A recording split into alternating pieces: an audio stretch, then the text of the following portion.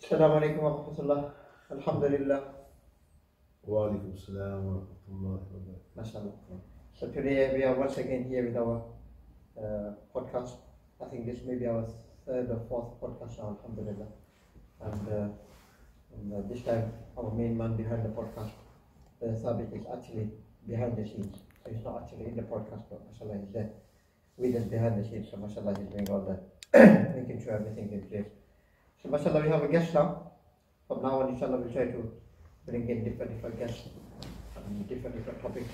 And today our topic is mainly community issues and especially drugs and other type of substances that is getting quite common in our community and which is a bit over the top. So, mashallah, we have our brother Ibrahim with us from the Moving Ahead team, who are doing a lot of good work in our community along these lines. So, how are you today, brother Ibrahim? Alhamdulillah, I'm good. So, this is the first podcast. Yeah, first podcast. I've always thought that how will I ever get into this podcast? How do you feel? I'm trying to get used to it. Let's see. You know, so, brother Ibrahim, mashallah, can you just enlighten us a little about this Moving Ahead team? Like, mashallah, we can see the good work they have been doing for the last few years, mashallah. It's not been very long, but mashallah, I have seen a lot of good work in terms of youngsters, sport activities, this drug counseling and all this, mashallah. Yeah, moving ahead is just something that came about with a few brothers in the locality having concern. And over the years, maybe 5-6 years, discussing within ourselves after namazes or when we're in a social gathering, the concerns that we have. And then one day, Brother Sajid, he came up with, we need to do a local meeting or something like that within our local. So we invited, on the social platform, brothers from locality to come join us from every professional. And so they joined us with a concern, voiced their concern, what needs to be done and everything. So thereabouts, we just decided that let's team up with the local brothers who have concern. We had a few meetings, going ahead. How can we involve professionals and plus volunteers from local and do something for the youth in many different aspects of activities to drug awareness, well-being, mental health. And it's just basically bringing local professionals together and to tackle the issues, long-term, short-term, and seeing how can we deter our youngsters from getting into drugs or the wrong things or that was forbidden in our religion. SubhanAllah, this is really amazing, Our communities, we see a lot of different things going on around us, like we are based in Batley town centre. We just go for a little walk, especially at night. For example, now, maybe even later on, even 1-2 o'clock in the morning, we go around Tesco car park, we go around some of the desert places around Commercial Street. We will see youngsters there hanging around, sometimes up to no good, So, mashallah, it's very, mashallah, very great to hear the work that, mashallah, the whole purpose, like Brother Ibrahim mentioned, of this Moving Ahead is to get everybody together. How can we use our skills and different ideas and different things to, get our youngsters, occupied in useful things, in good things, and take them away from these kind of things. So, mashallah, but so far, what activities have you been doing in the last? It's been around maybe a bit more than 18 months, just under 2 years. Obviously, we're trying to use local facilities that were already what we have, or masajids. It might be just talks or youth. Yeah, I've seen some of the programs on addiction and things like this. Yeah. That's something, mashallah, really good. Because the main maqsad for us is that for them to connect to the masjid and our Creator, mashallah. That's the main maqsad. And upskilling the ulamas, definitely, to how to tackle these modern day issues that what we have. And basically, so we're working with IMWS, using the sports centre there, even sometimes normal hall that what they have there. We do also have like a ladies team, which are appas that they do run independently through the mashwara of young ulemas and older ulemas.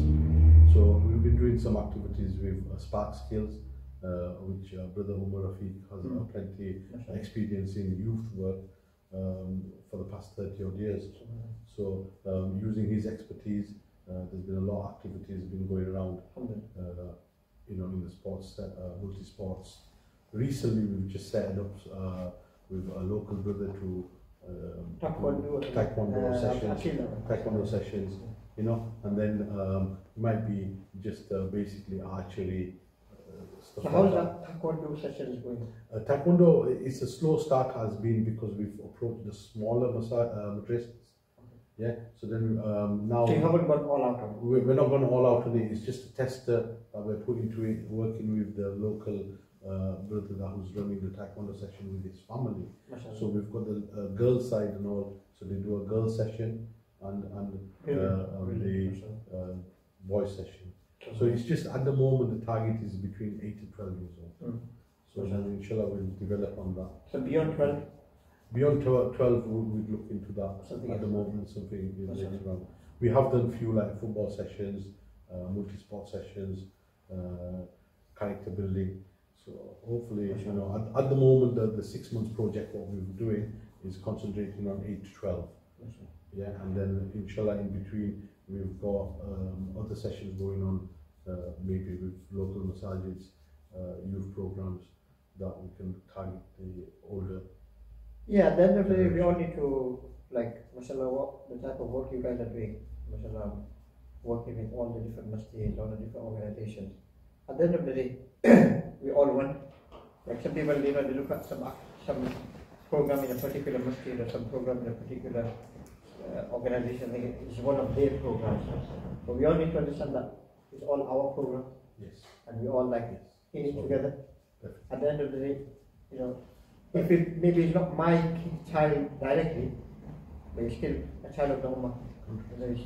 Every child out there is our child, is the Ummah, part of the Ummah of the Prophet ﷺ. We need to have that wider mentality that, mashallah, I'm not just doing it for my people or my masjid or my organization, I'm doing it for the whole Ummah. So if I can emphasize on that, sometimes we hear within the locality, even within our friends or anyone, misconception, that's my masjid or their masjid.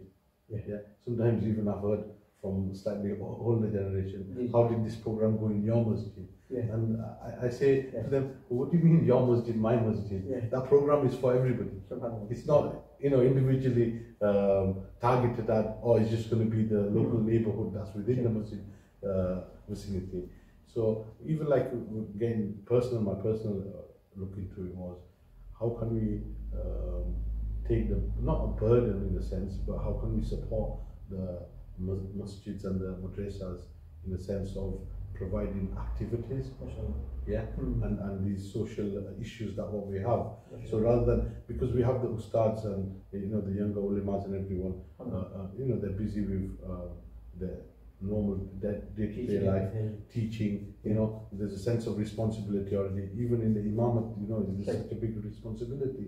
So how can we support them and show that we can connect them with the local imams in a social gathering and all, even sometimes after the masjid. Definitely. I think everybody needs to give as much time as they can to, the community, for our own generations, for our own self. Today, unfortunately, something just on a side note that just came to my mind. On a side note, people, when they see things are going wrong, a lot of crime happening in the community, a lot of evil happening, that people start saying, what are all the masjids doing, or what are all the ulamas doing, or what are the ustads doing. We need to look at it and say that, what am I doing?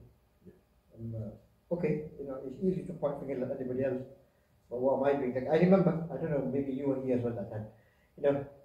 I think last year or the year before, we made a group just before summer holidays.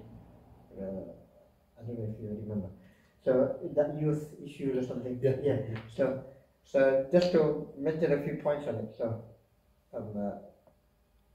how that came along was just before the summer holidays. So summer holidays, mashallah, we know it's like a long holiday, 6-7 weeks kind of thing, sometimes even longer in certain places. Yeah? So just before the summer holidays, there was some activities going on, like around some areas, some residential areas or something, and I saw certain comments on certain social media platforms, and people were saying that, oh, if this is already starting from now, what is yet to happen in the next 7 weeks or 6 weeks of holiday? What are these kids going to get up to? What nonsense? This is just the beginning. So they were all like very worried that we need something going on. So then I thought that, let's plan something. So we made a group, and about 80 people joined the group, or maybe 80 plus, I don't know the exact number, plus 80. But subhanAllah, when we said that let's everybody come together, they were all local people, all from Batley. So when we called all of them together in the masjid, let's actually sit down and just plan something for everything. I think you were there. There were, I think, 8 people who were there. So from 80 on the group, only actually 8 people turned up on the thing. So, somebody said, subhanAllah, that, when the time comes to we actually start doing the work, like I put a status up yesterday on one of the, on my status or something, I put it up, that we have now become a lot of observers. We are not doing action. I found this exactly the same thing. Yeah. If you put the numbers to it, when we initially had that meeting, which we called in Batley Town, where Cake Temptations is at the moment, 30 to 40 people turned up. Plenty of concern. After that, we had a few meetings. We gradually went down. Initially, at the moment, if you count external support that we get from Umar Rafiq, Naeem Wali, there's only 5 of us that are active, including them too. Yeah. And what I've noticed and all, that within the community is that, like you say, a lot of observers, a lot of voice thing, but there is no one hands-on or dedicated to going into it and tackling from A to Z. Allah guide all of us, inshallah. We all need to do more. Whatever we are doing at the moment, like sometimes we become very content. Oh, I'm doing my little bit. But there's always room for more, there's always room for betterment. We always need to give it our best shot.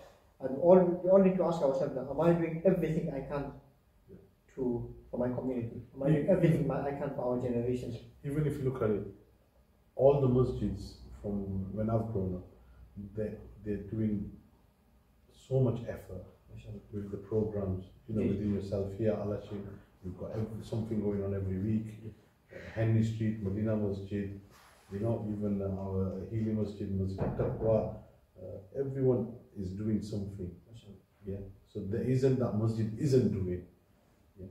But for a sense of community, I think the community needs to have a big hands in getting, give the support to the local masjids or any other local community organizations that's out there. MashaAllah. Coming to the point, MashaAllah, one of the main highlight of your work, MashaAllah, which I really admire, is the sessions that you have on Friday evenings, the Joltia advice sessions, MashaAllah, which is something which is like unique in our community. It's not something, MashaAllah. We did have about 4 or 5 years ago, we did have some general counseling sessions here. We do have it every now and then, but not as regular due to personally my time, etc., and other people who were that time. But in the beginning, we were quite active with counseling, and we did have a few people who came to us asking for job advice, etc. So we advised them whatever we could at that time, and then we just directed them to the other organizations like Brother Naeem and things like that. But MashaAllah, this is a unique type of work. So if you could just give us a little bit of how it's been going. And this obviously, Brother Naeem has been working in the field for quite a long time, through the local government organization, the it's a government organization? Yeah, government organization, where he works. And then obviously I have my personal journey, friends that have been through it, and seeing upon that. And then when, for my individual self or even a friend when they've gone looking out for help. Not that we don't have the help, you know, but spiritual side is there, professional side is there. But we felt like that we need to have a combined professional and a spiritual side by side. True. Yeah. So looking into it now and in the future, we want to develop where we've got somewhere that's a dedicated center, yeah, and connecting with each masjid or even local organizations. Basically, so it's helping the parents to the people that are affected by it, people that are involved in it, and it's not something, depending on the person, what sort of drugs they're involved in, how deep they're into it. It depends from every person. It's a big dedicated attention that needs required, you know, for someone to come out of this. No, but the spiritual side is very important. It's not easy, is it? So we feel like that we want the ulemas to be involved in this, to understand this disease what we have in our community. You know? No, it's very, very common to us, like you can say. Because it's becoming within the general society, and even with everything, they're normalizing it. And so especially with this social media platforms, even like we were discussing the other day, whereas in, you know, normal weed stuff. Yeah. So what's happening with that? It's now marketed in such a way that they'll say it's medical. So, you know, and the branding and everything, you know, how it's attracting people, ruining people's lives. Yeah, like it's a gateway. If it's taking you away from your even like a normal day-to-day life, you know, it could be work or family life or anything, but especially taking you away from your namaz, you know, not maybe, you know, the connection between you and the Creator. Like when brother came to see me not long ago, I think a few months ago, I'm not sure exactly, and he was discussing with somebody in his family who's not very young, maybe he was saying maybe about 40, 50, I don't know exact age. So he said he did go through certain problems in his life, like family issues, whatever he was stuff, and Allah knows the reality, we don't know the full detail. So maybe he started taking some drugs just for a bit of peace of mind, maybe, just to get his mind off things. But then he got addicted to it, I think. Like, for the first 40 years or maybe 50 years, he never had drugs. And then he started taking drugs due to whoever. You see many different cases. You might see someone, especially nowadays, as young as 9 to 12. Depending, you know, where they've been, depending on what drug or drugs, what sort of drugs are around them. Say average age would say 12-year-old, 14-year-old would be weed, or, you know, like especially vape now, which a lot of people don't think is nothing, but it does affect it quite a lot. You get vapes that have got cannabis in them, THC and all sorts. You know, something. So even we've had cases with that where we've had a 14-year-old come in, a father concerned, affecting his madrasa, his school, and when we discussed with the 14-year-old, he felt like that he had the symptoms exactly the same as what it would be for a weed. Anyone that's going through it, yeah, you know, like hiding, or they have a certain area, and he felt like that. It's no different to weed or anything. The symptoms or the feelings they are very. So no, I'm just thinking. So that brother was mentioning that his family is fed up of it, like due to whatever he's going through. He's about to lose his job. Basically, he's ruining everything, and they don't know how to approach it. They don't know what to do. So there's a lot of parents out there who may have similar issues in terms of the kids, or like you mentioned, 12-year-olds, maybe even younger. Allah protect. So like, even like with sometimes people might recognize, it's about recognizing that do I have a problem? Yeah. First is do I have a problem? Some they might never realize until, you know, 15 years into it, 10 years into it, 8 years into it, you know, depending on the thing. Some will lose everything, yeah, and still not come out of it and say, no, that's not the problem. The problem is it's an addiction, isn't it? It's addiction. How deep they're into it, what sort, and Nowadays, it's not just one item, there might be multiple items. It could be weed, class A, drink, alcohol, and it's a multiple mixture.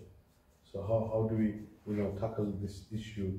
Because if leaving one addiction, you've still got another one, third one, a fourth one. Yeah, just not ending. Yeah. So the support is available, and you can do it.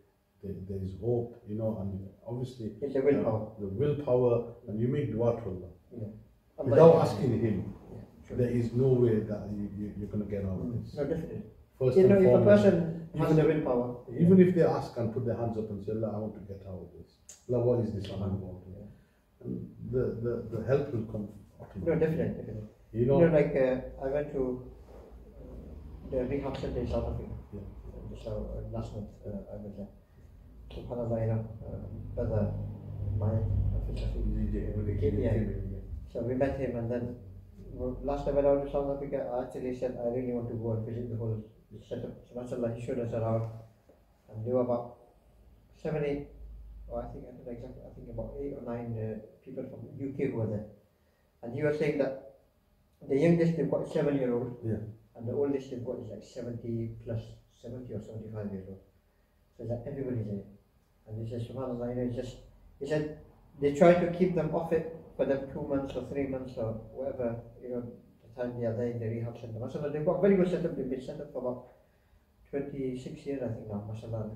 They've developed themselves, they've become very professional, mashallah. You can say in terms of Islamic type of rehab center, that's one of the best. What I strongly believe in is that having the addiction is one thing, but coming out of addiction is then the character building. Yeah, true. When the character building comes in, we've got the best of example, our Prophet. So we're so lucky to have all this spiritual side, and the help, and it'll be made so easy. But it's not just the whole lifestyle that could be involved with music, to your attire, to having cars, or there's nothing wrong in having certain things if you have the means, in the right way. But in the right way, But because of this, sometimes they're going beyond and they get into drug dealing, and they might be stealing stuff from home, so you're affecting so many people that you might not even realize.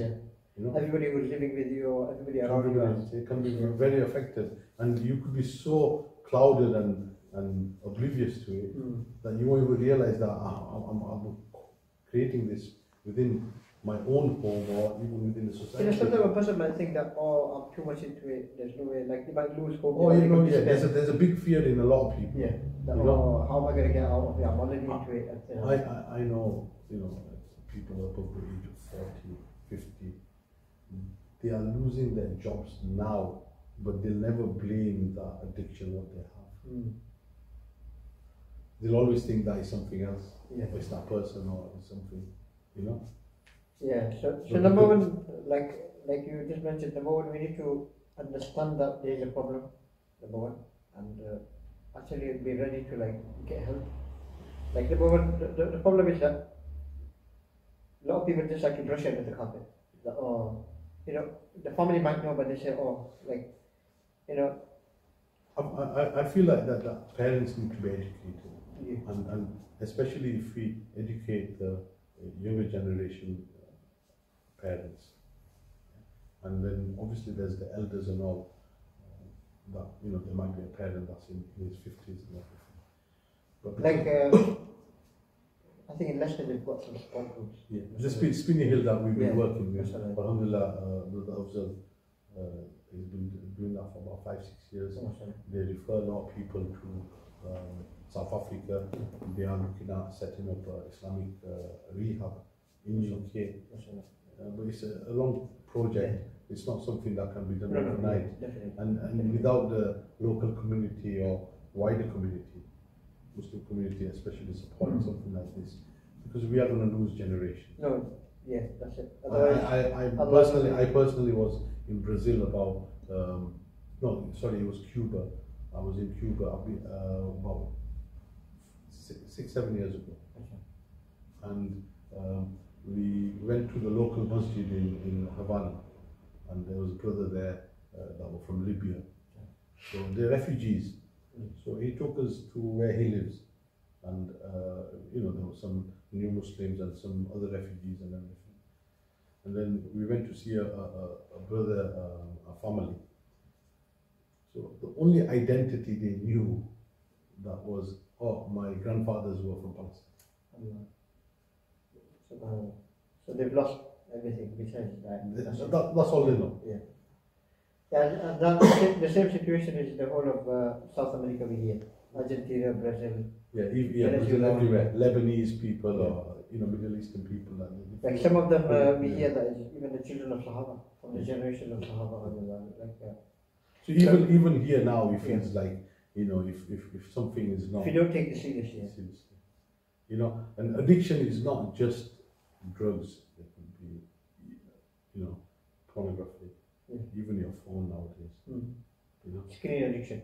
It's one of the, you know, it's so, even I'm involved in it. Even, I don't know if I should say, I was evaluating it that day, and I read something and it said, if you get up, try and avoid using it for the first hour, and when you go to sleep the last hour, try and avoid using it. But we're so engrossed in it, so thinking it, that is something that we need to look at, that if we're like this at the moment, how is going to happen to the next generation? Because literally everyone at home is just passing on and say, you know, if the kid's crying, here, take this phone, or take this, or you know, it's become a toy, and they're growing up in that. So like for parents who found out that the child might be in drugs, or what do you think are the first steps?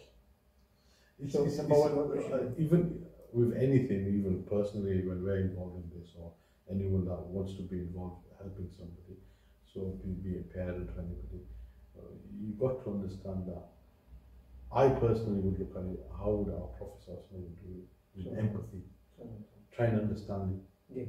You know, understand their point of view. Their point of view, where are they in that situation, why are they in that situation? They might not want to open up, but alhamdulillah, what we've noticed with the younger generation, that being maybe 25 and under, they have British born parents. So like myself, my parents came from back home from India, or you might have parents come from Pakistan. They might have not much understanding that how can my son or not recognize or not have that. And because of South Asian community, what you're doing wrong, you chori there, or you know, let go of this. Why should you be doing this? They don't understand how deep they're into it, how hard it is, or how they're going to get out of it. So it's understanding, and obviously you make dua to Allah that try and get the guidance, but it's understanding your child and why is he there. It's never too late. It's never too late for them to come out of it. But the support is needed, and the support is needed through every step. Sometimes, like we've realized with parents, tend to get into work, but the guy has just come out of something. He needs to understand. He needs to build up his health. You know, mental state could be all over the place. They've gone through so much. So we need to look at all the different aspects. Like I say, the amount of years you put it in, it might take you that many years to take it out of you. Well said. But with the help of Allah and the du'as and the support, you might be out within not like even half the time. You might be a quarter of the time. Sometimes we look for instant results. We think that within one session or within like a week or two, everything, the guy should be out of it. Like, he's been going there. But it doesn't work so fast. Like, it takes time. Sometimes it takes. So, depending on where they are, I think for someone to come out of drugs, the family has to be involved. So, understanding with the wife, a parent, or uncle, that gives you that support. There's someone out there to listen to you. Because most of the time, sometimes they might just want to pour their heart out. No, definitely. Sometimes someone just want to listen. So rather than us doing the talking, you listen to them, and you might just need to have a couple of comforting words, or a guidance, or something of sense of understanding, and you can do wonders for them. SubhanAllah. Like I remember, just going back about 10, 12 years ago when I was in America once. So we went to one masjid in America in Los Angeles, and one brother he came to me and he told me that my family, like they're not maybe Muslim or I don't know if they were Reeve or Allah knows. So he said, I'm the only one who fasts in my family in Ramadan. So he said, I have my cereal at home and then I quickly, on my way to the masjid just before Seher time ends, I quickly go to the petrol station and get a cup of coffee and that's my Seher. So the guy at the petrol station, I think he's a Muslim. Yeah, that's what he said. I think he's a Muslim. So once or twice I tried to talk to him, but I think once he did do salam to me or something, so maybe can we go and talk to him? I said, yeah, let's go. So we went, I sat in the car, I told him that first we go and ask that, is it appropriate time to go and talk, you know. It was night, after the very long time. So then he went to ask, and the brother was inside the supermarket and everything, so inside the shop, by the till, and then he was just packing it in there. So he said, yeah, come. So we went, we were about 2 years. We went, and we just, first we asked him what's your name, so he gave us some English name, David or something, and then we told him where he's from, so he gave some Portugal or Spain or some random country name, but we could tell that he wasn't from there. Then we just told him everything's okay, and then he just started talking, and he just poured his heart out, like you can say for the next half an hour. We didn't say anything, we just acknowledged, yeah, you know, it happened, anything like this. He was telling us about his family, his children, wherever he's come through, wherever in terms of, you know. And then at the end I asked him again, what's your name? So he gave us a Muslim name, Dawood or something. And I tell him, where are you from? He said, Afghanistan. So I said, I said, how do you feel? He said, you're the only guys who have actually come and listened to me. Exactly. He said, until now, whoever have come, they just came and talked to me, preached me. So you are the first guy who actually have been listening to me so patiently and so like attentively for the last half an hour plus. So I actually feel like so comfortable, like I've actually poured my heart out. He was a normal guy, you know. So I said, SubhanAllah, you know, sometimes you just don't know. So you just remind me of something that I used to think over the last few years. You know, correct me if I'm wrong to think that or anything, but especially like the prophets, you know, and Sahabas, they went through physical struggle. True. Yeah. Physical struggles. Test and trials. Test and trials and everything. Yeah. Especially the Rasul's Ummah from now on, it feels like this generation here, it's all emotional. Yeah, it's all emotional, true. It's all mental and emotional and everything. Yeah, true. So, you know, like I think sometimes, you know, the best of counselor is your creator. You cannot get there is no better counselor. Nothing better than that, subhanAllah. But it's finding the connection. And building the connection. Like I say, our belief is, our iman is that all problems are from Allah, and the solution to all problems also from Allah. That's what we're talking. One last question, inshallah. I think we should call it this. I could go on, but I'm getting used to this. But it's just I don't know how it's going to look. Obviously, this is the first time for me. But inshallah, you know, something, you know. So, if a parent, mashallah, how, as a parent or as a teacher or ustad, what would you do to protect, you know, the children or the students, etc., from getting into drugs? So like, because the environment out there is like quite, so they don't want to be like too harsh on them as well, like not too raw, like some parents. So like, what advice would you give them? Like if I look back at it, when we were growing up, we went on with it. Yeah, but now it's all on your social media. It's all in the music. Yeah. It's all in the thing. So obviously, if you try and upbring your children within the Islamic mahal, there's only so much you can, you know, think. So then obviously, keeping tabs on who your children are keeping company with. Friends and everything. Friends, yeah. Right. And what sort of environment are you creating within your home? True. You know, that will influence. And then obviously now even in high school, the friends they make when they go out into college, that is a very key time to make sure what sort of friends they have been involved in, True. and then going into universities. But like you said earlier on, that someone might get drugs involved in after 40 years. True. Yeah, we don't know. So the best way is to keep that look with masjids and the local community work, and there's plenty goodness out there. Within just going into drugs or finding anything. There's so many ways of getting the mind off things. And even like myself, I'm a parent, but I need to implement is try and connect with the children. Be on their level. Yeah, give them time. Give them time. Be there for them. Be there for them. Not be like total strict on them or something, because that might even deter them. Be like a friend to them. Yeah, be like a friend. Let them open up, and especially in this day and age, that you need them, because kids now they're exposed to a lot, and they have a lot more understanding than what we would have had when we were growing up. True, definitely. So in terms of understanding, they have a lot more understanding. But in terms of maturity, life skills, they still need that. They still need that. They still need that guidance. Yeah, so we still like when we were growing up, or we were thinking, does my dad know? He doesn't know what that is or what this is. They knew everything. That's why they stayed away from me. Yeah, true.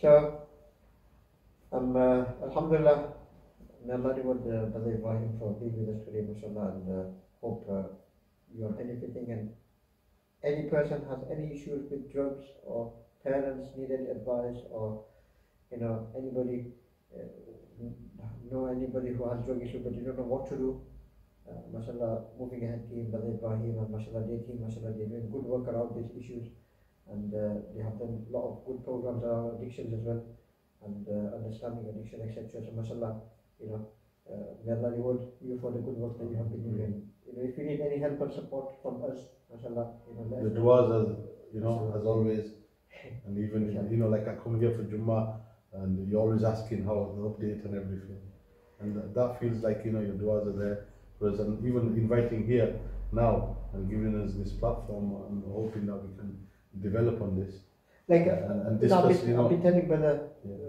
Thabit as well that we need to, like just today, about 5 o'clock or something, there were 2 young lads that were just sitting there, and then they started talking, and they said, there's this masjid like closed or something. So I said, we try not to close it, we try to keep it open as much as we can. So they said, that's really good. Then they started mentioning one of their masjids. They said, the masjid which is local to me, they mentioned a particular masjid, I can't remember exact. They said, we live near there. They said, our local masjid only opens 10 minutes before namaz and only closes straight after 10 minutes after namaz. We can't sit there around that. So if we can come here and sit around, I said, yeah, come down. And then they said, what other activities do you do? So I showed them about this podcast. I said, how is it? He said, that's the way forward, that's the way forward. He said, if you have any questions, we'll let you know, or we'll let our friends know about this podcast. I feel that we should let these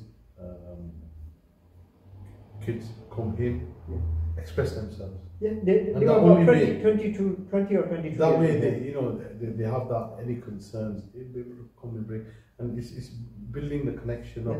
No, that's so they might say that, the Mawlana Kebab is, he's easy to talk to. I can ask him any question. Yeah. Because sometimes when we were growing up, when we used to see Imam, they used to shake, we can't even do proper salam. Yeah.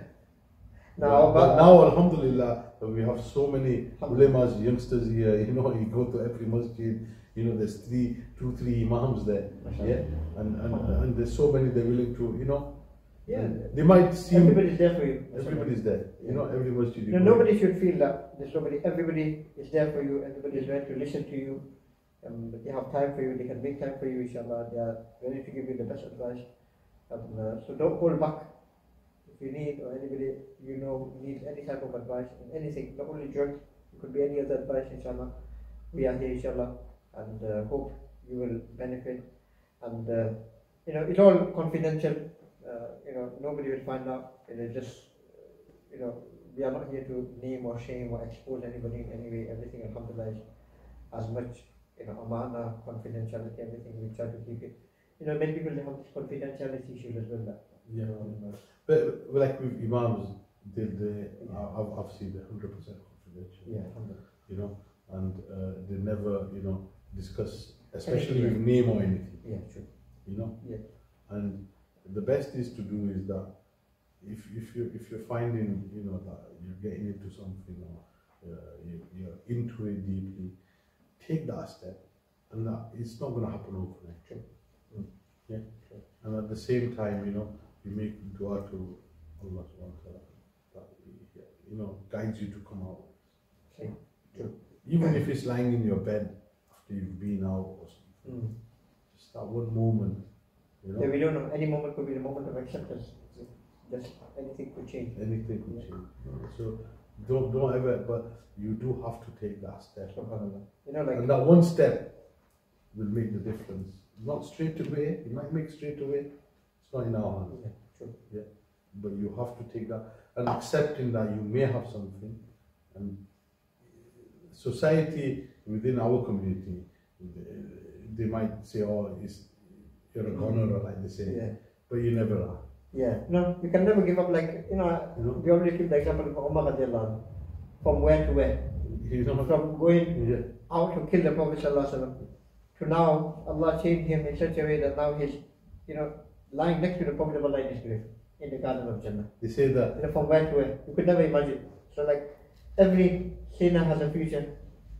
Okay, like every sinner, there's something good for him. And like people who are saying or involved in drugs and everything, they have so much compassion. Yeah. But it's just a matter of letting go of this one individual item, product, or whatever you take. Yeah.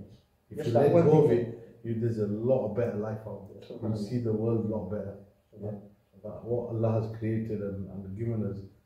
Allah gives us the best in this world and what best in the afterlife. Like I used to look at it back in days. I used to think, just an example that even if I want to have a milkshake, 24 hours Tesco's, pop in and grab it. Places like Afghanistan, Iraq, Iran, they don't have the muscle to eat. They don't know whether it's going to come, how it's going to come.